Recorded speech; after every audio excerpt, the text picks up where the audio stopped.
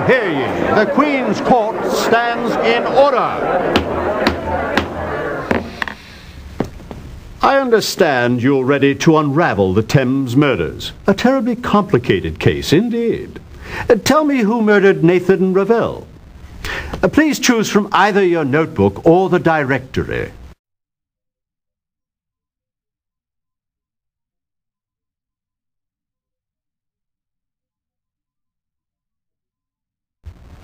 Positively correct. Now tell the court, why did Maud murder Ravel?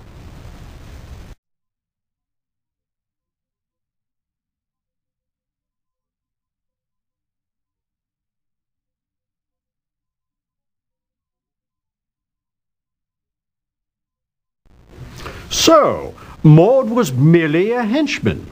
Now, who put an end to his unsavory life?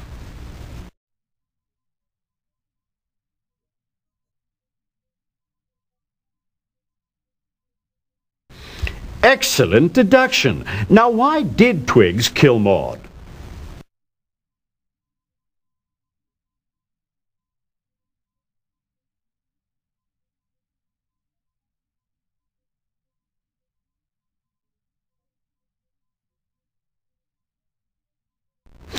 Brilliant reasoning. Now tell the court who murdered Charles Attard.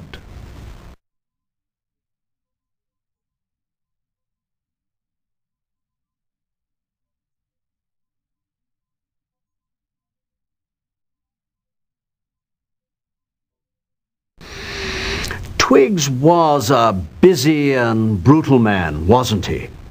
Tell me, why did he do it?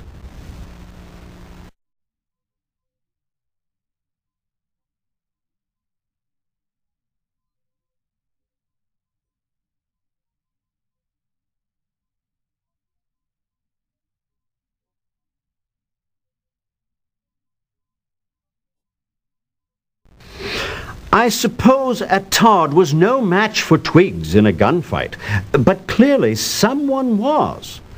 Tell the court who finally murdered Curtis Twiggs.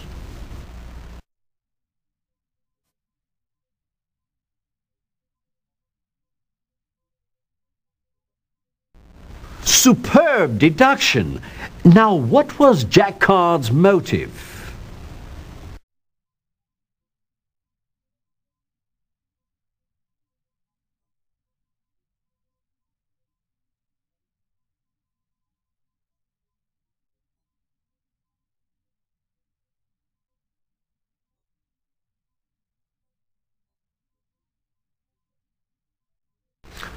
Oh, what a tangled web we weave. Now please tell the court who murdered Roland Jacquard.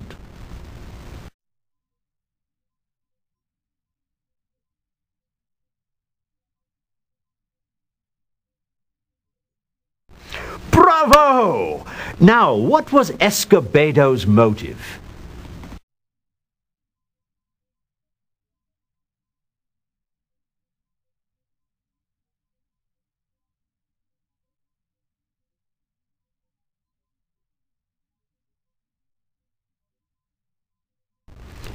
Exemplary work on a most difficult case.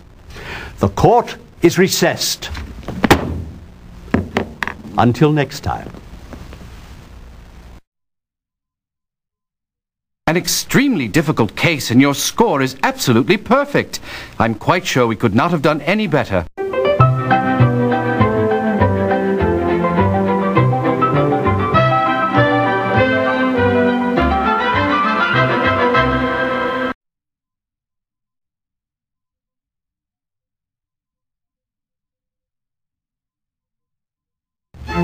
Well, Holmes, you've done it again. I believe we've done it, Watson. Oh, yes. But the twists and turns of this one still puzzle me. Would you mind... Elaborating? Not at all. Nathan Ravel was a simple, hard-working fellow whose one passion became his undoing. Whist? Indeed. Once he began to play with the likes of Moran and Jacquard, his fate, I'm afraid, was sealed. Do you suppose he was cheated?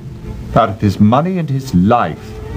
You see, by cheating Ravel at the card table, Moran was able to force him to participate in his scheme to embezzle from Lindsay and Company. And once he had Ravel under his thumb, he enlisted Charles Attard, who was Mrs. Lindsay's lawyer. Through him, he was able to gain access to the firm's confidential records, and thus he had all he needed to execute his embezzlement scheme. I suppose Mr. Ravel's suicide note would suggest he had a change of heart. Precisely, Watson.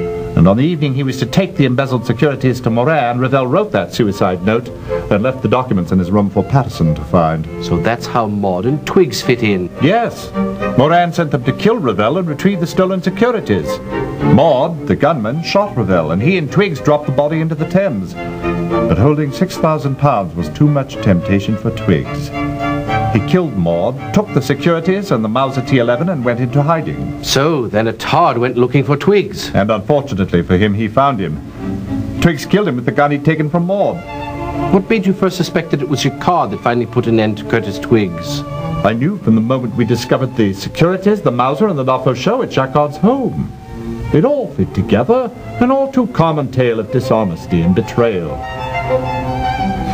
The only thing that didn't fit was the death of Roland Jacquard. I suppose if he'd been killed for the securities, we wouldn't have found them on his desk, would we?